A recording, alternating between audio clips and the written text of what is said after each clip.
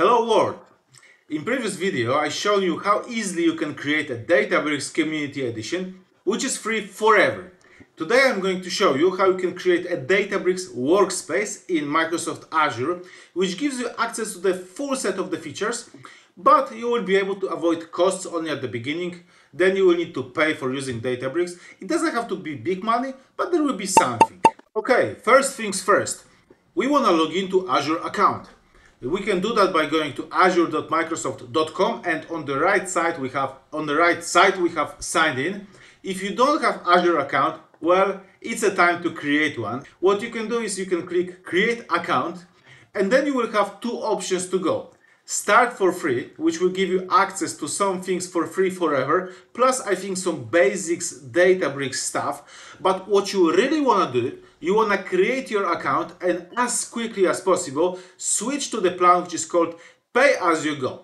This is when you will need to pay for using Databricks and other services. But the good thing is that in order to encourage you, Microsoft, and I'm not sure if it's written somewhere here, it was written on the previous page, to encourage you, Microsoft will give you $200 for a start, which you can spend in the first month. When you have Microsoft Azure account, you can sign in, and once you will have Azure portal in front of you, it will be enough just to write the Databricks in search, and here it is, Azure Databricks. I click it. What I want to do is I want to click Create on the left top side, Create, and provide very few information. First of all, the information about the subscription.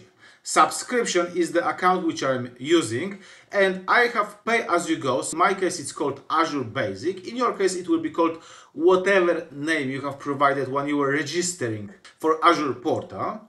Then the second thing is the resource group.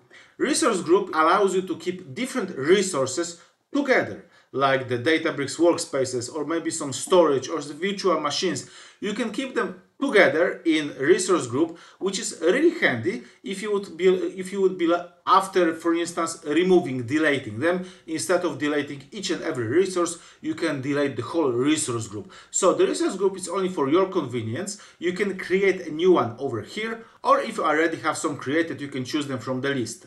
Then instance details, and that's the last three informations. So workspace name and a region. The rule is that you should choose a region which is the closest to you, because then you will get the best speed, the highest speed.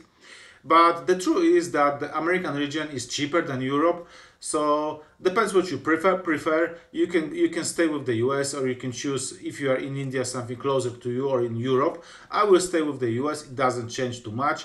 Basically, that's where your data will be stored. And the pricing tier.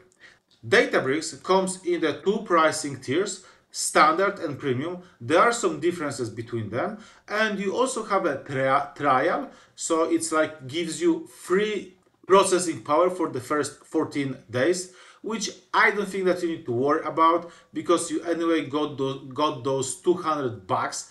If you are having Azure account for the long time and you haven't got that $200, then you want to start with the trial. If you got those $200, I would just skip it and I would go straight away for premium. And let me show you some differences between premium and standards. That's a page which I will link under the movie. This is where you can see what are the differences between different pricing tiers. It's like in terms of Databricks Workspace. So it's basically, at the first glance, standard and premium will look the same. But once you will start learning Databricks and going deeper into different features like a governance and management, then you will see that there are some differences between standard and premium. Like over here, in case of standard, you don't have access to the Unity catalog, which is really important if you want to understand Databricks fully. There are also a difference in terms of enterprise security features available for you. Well, this is not so important for the learning, but the Unity catalog, it's really a big deal. Another big thing is that I think that you will not have access to the Databricks SQL if you go with the standard. Going back to our page, so I choose a premium, and I highly encourage you, for the purpose of learning, to do that as well. Then I can just click Review and Create. Further details like the networking encryption, well, we can go and see what's there, but any of those are not really necessary. for the purpose of creating the first Databricks account. And once the verification validation has been finalized, then just hit create button. And the creation process of the Databricks workspace starts. It usually takes a couple of minutes.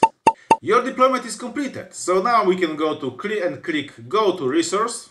And then we have two options. We can either click launch workspace, either click to the URL on the right.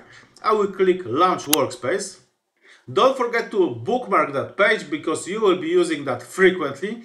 And on the left we have our main menu with the workspace. We will be writing our codes.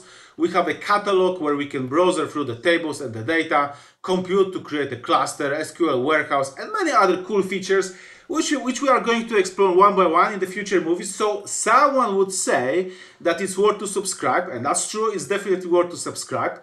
Meantime, if you will forget how to log in here, you can always go to Azure Portal, and just find a Databricks there. And you can find a Databricks over here. You go and click Azure Databricks, and then depends how you name the workspace. In my case, it's example for YouTube. And again, you can launch the workspace and you will be in exactly the same place. Anyway, I hope that you enjoyed and that you were successful in creating your account. If you will have some further questions or some problems, just let me know in the comment section below. Thank you very much for watching and see you soon.